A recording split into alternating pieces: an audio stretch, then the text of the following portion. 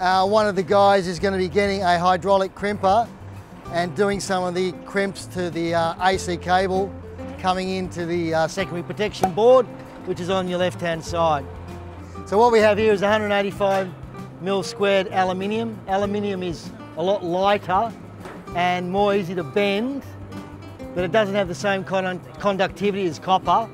Now this is pretty thick stuff, and what we have here is a special lug that allows you to join the aluminium cable to the copper lug. So there's the actual lugger.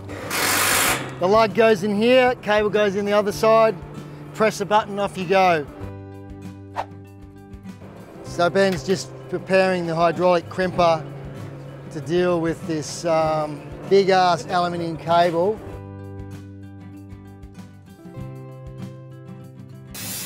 So you can see now that Ben's testing the hydraulic crimper.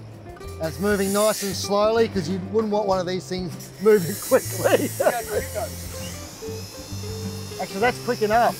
Yeah, that's real quick. These are specially designed for aluminium to copper. Yeah. And hence you can see the copper, and then I don't know what this is made out of. Yeah, that's aluminium in that. Oh, it is aluminium, yeah?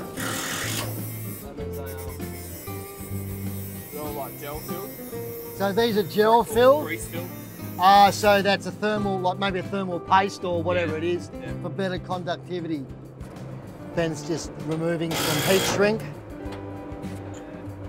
and cutting the cable tie.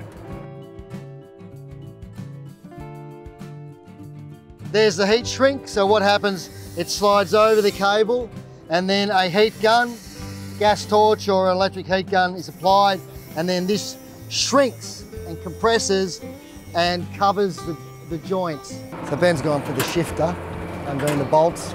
It's a really crucial part of connection on the AC side. So he's got the actual lug, the special aluminium to copper lug. He's bending the aluminium cable down into position.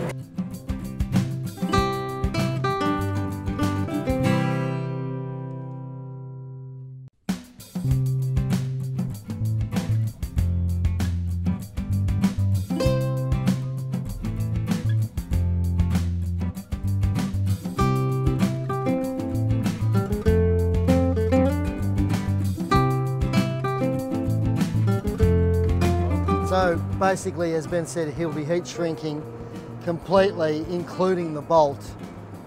So to there and then over the bolt.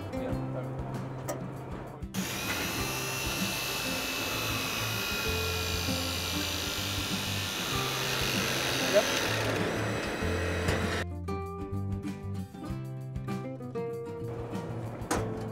Wow.